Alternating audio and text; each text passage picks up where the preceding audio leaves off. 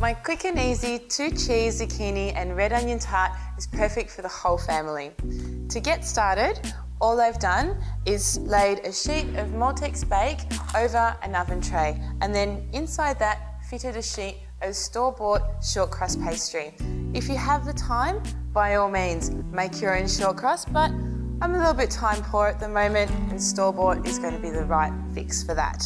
Next, to get started with the blind baking, I'm going to line my pastry on top with a second sheet of Maltex bake.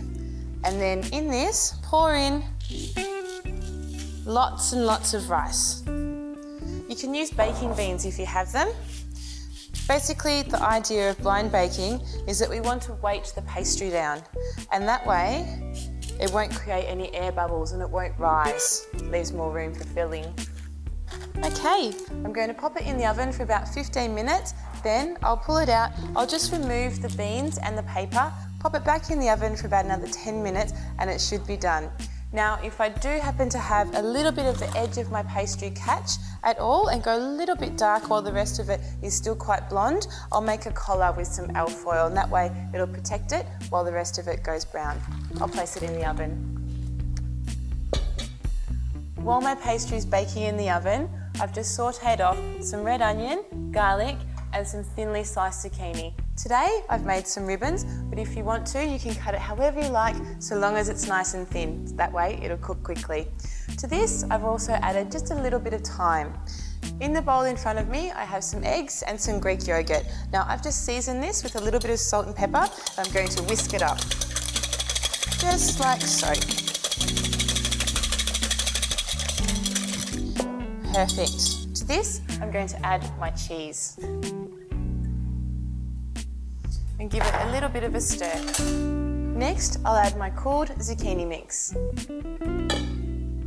Oh, it's beautiful, smells delicious. Now, if you want to, you can use any veggies that are in season, just depending on what season it is. I, at the moment, have lots of zucchinis growing in my garden, so this tart is going to work perfectly. All right, we'll stir this together just until it's nicely combined.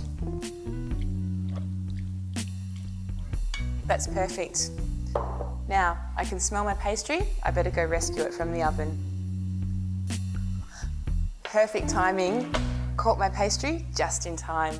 Now, I'm ready to fill it. We'll just nicely and evenly spread my beautiful zucchini filling over the base of the tart.